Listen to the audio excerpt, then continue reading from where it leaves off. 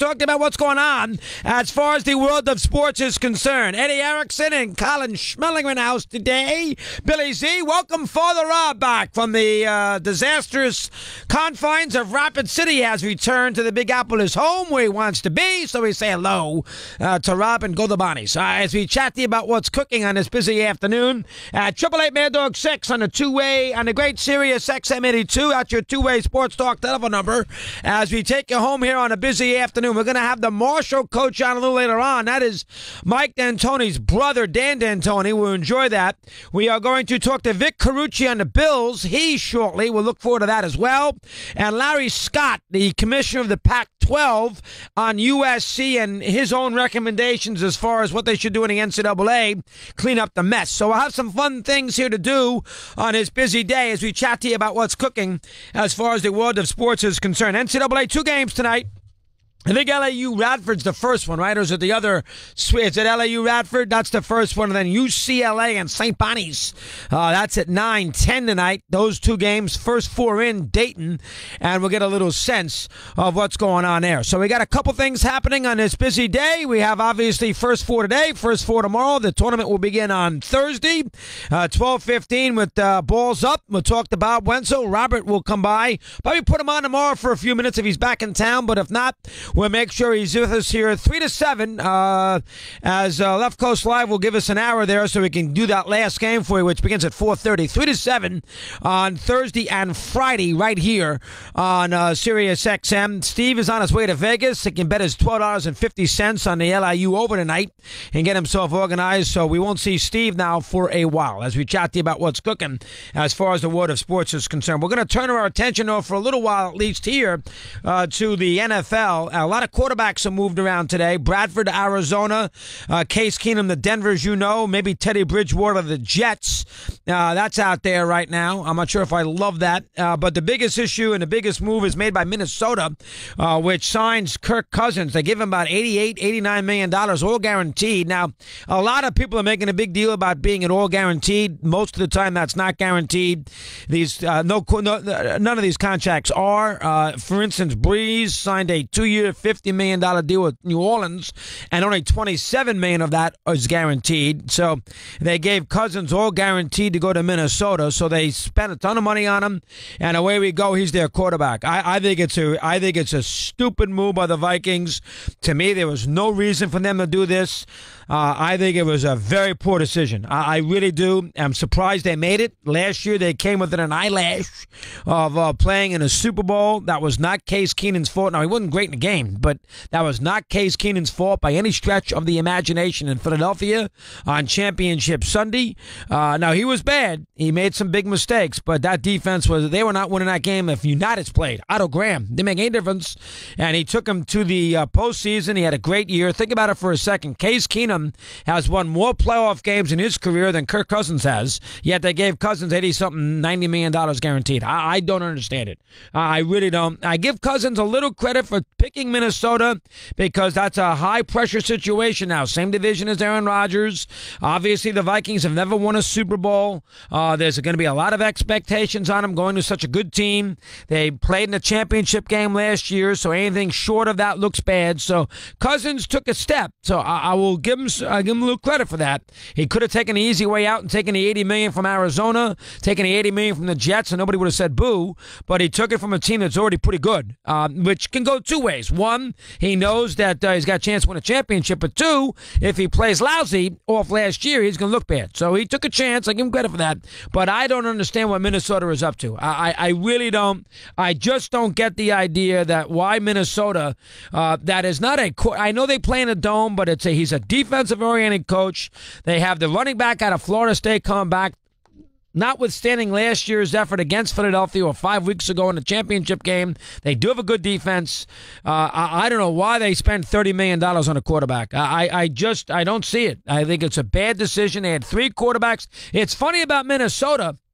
They had 3 quarterbacks they have worked with in the last 3 years, and they won with all 3 of them. At Bridgewater, they won. They won a game. They won a playoff game with Keenan, and Bradford had some good moments.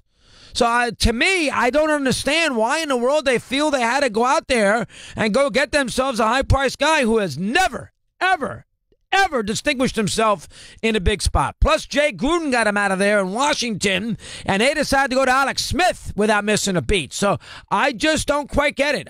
This is not a, that is not, I know it's a quarterback important. I know we all know how important quarterbacks are in the NFL. I get that. But that is not a quarterback inclusive team. The coach is a defensive-oriented coach who believes in Parcells' system, run the ball and play defense. He does not believe in throwing the ball all over the place. I am very, very surprised. I really am.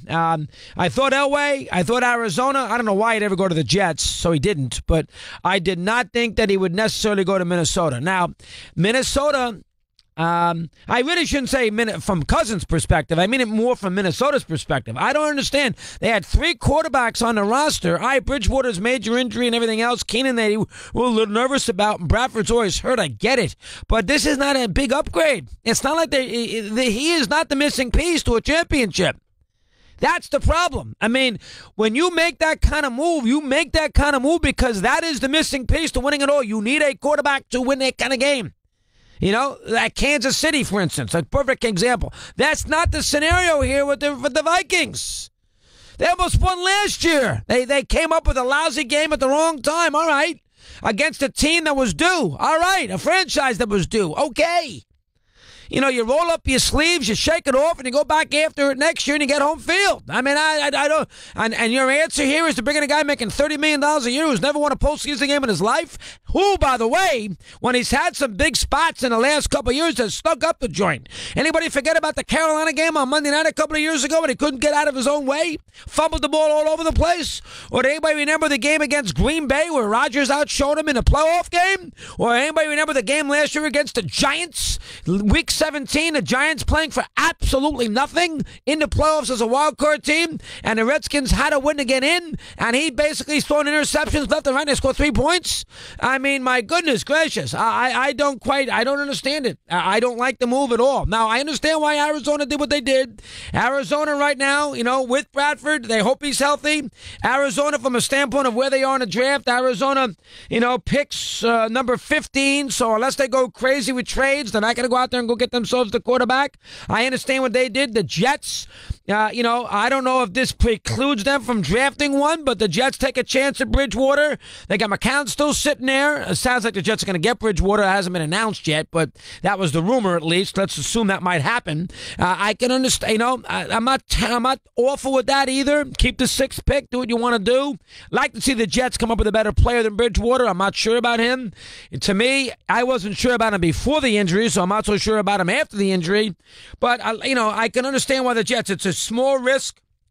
Give him a small-term contract, him and McCown. We'll see how it works itself out. But I'm very, very surprised by the Vikings. I really am. I'm surprised that Minnesota did this. I think it's a very poor decision. I'm going to say it right now. And again, unless Cousins wins a Super Bowl, to me, it's, you know, that's the bottom line. I mean, he has to lead them now to a championship because they already played in the NFC Championship game. So if he has a great season, you know, 50 touchdowns and 5 interceptions, and then lays an egg in a playoff game, who cares? They spent the $30 million to win a championship. And I don't know where Cousins has ever proved that he can do that in his career. He's never proved it. Never. Hey, take the money. It's all guaranteed. He's getting, you know, Doug Baldwin, you know, tweeting, this is great. He led all the players because he got guaranteed money. Nothing is bonuses. And, you know, like Breeze, $27 million guaranteed. This is $90 million. So from that standpoint, fine. You know, the Redskins felt, I guess the Vikings felt for 3 years they can keep him healthy. $30 million a year. He'd be all right. He'd be 33 years of age. But I don't understand it. I really don't. I don't understand what Minnesota's up to. I know they don't pick until, you know, pick 38 or something, whatever. No, I'm sorry. They pick, I'll tell you exactly when they pick. They pick 30. But, I mean, a little surprised. Now, as far as the rest of the moves that have been made, I like what Buffalo has done. You know, Buffalo has put themselves in a situation right now. They got 2 second-round picks. They're going to bring the defensive lineman in from Carolina. They brought Kyle Williams back. They're bringing in the big defensive lineman, giving him a 5-year deal from Carolina to build their front four. They got to put a good defense anyway. So they're going to edify that some. They got rid of Tyrod Taylor. They saved themselves some money. I don't have any issues with that whatsoever. Now, they have procured themselves some extra picks. They have also put themselves in a situation where they moved up in the draft. That was a good trade they made with Cincinnati. I'm not that familiar with the left tackle. They have another guy there in Buffalo who can play the position. We know that Cincinnati had major issues along the offensive line. Whitworth went to the Rams, and they couldn't protect Dalton. So I can understand why they may have wanted to move down 10 spots if you're the Bengals. The fact of the matter is they're going to live and die with Dalton, so they're not going to move up to get a QB. They were going to sit at 12. They figured they couldn't get a great lineman at 12. Maybe they make a trade for a lineman and move back 10 spots, not the end of the world. So I don't have an issue with Cincinnati, and I think Buffalo did the right thing. Buffalo now has 2 number 1 picks, 12 and 22. Again, they have the second-round picks. I'll give you the numbers there in a second if you want to know what numbers they are in the second round. Buffalo has the 60. They have a third-round pick. They have 65, and they have 56, 53. So they have 5 picks in the first 65 picks of the draft. That's a lot. 5. The Browns, by the way, have, let's look at them. The Browns in the first round, they have the first pick, they have the 4th pick. The Browns have the 33rd pick, 35th pick, that's 4.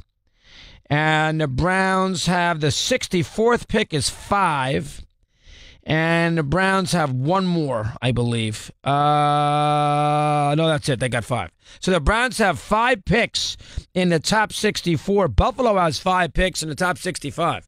I think Buffalo did the right thing. And I think if they maneuver, they can figure out a way to put themselves in a run for the QB. I think the Browns are taking Barkley. I think he's going to be their first pick. I think the Giants then will have a decision to make about what they want to do with the quarterback spot. I do think they're going to take one. They can wax poetic on Eli, Pat Shurmur, and Dave Gettleman until the cows come home. Bottom line is he has not been good in the last 2 seasons, and he's 37 years of age. They don't seem to love Davis Webb. If Davis Webb was so good, he would have beaten out Geno Smith, and he would have played in the last 4 or 5 games of the year. So, and you would have. They would have been so good in the practice field, they would have had to get him into a game. So I think they will draft one with that second pick. I think Buffalo now easily can move up to number 3. I don't know what the Colts are going to do with that spot. It sounds like they love the NC State kid, defensive lineman. We know they're not going to draft a quarterback. If you're Buffalo, that is the spot you got to go. You can't go to 5 because, you could get burned there. Somebody goes to 3 and you're left with Baker Mayfield. You have to be in a situation where you give yourself a chance to get one of those 3 guys. I'm going to put Mayfield a little below that right now, but Rosen, Allen, or Darnold. And I think Buffalo has put themselves in that spot. So I like what Buffalo has done. I do not like what Minnesota's done. I understand Arizona, take a chance, 1-year run. Maybe Bradford can stay healthy. It's a guy who's never healthy, and that's the biggest issue. And they played really well last year, but he just is never healthy. So if he's ever healthy, and the Jets with Bridgewater, I guess you can say it's worth a shot. The Jets are in a weird spot. If they do bring Bridgewater in, does that mean they keep McNown? What do they do with him? They keep him? I don't know. If they keep him, then what are they going to do at 6? Draft another quarterback? 17 after the hour. Get your calls in. Mad Dog.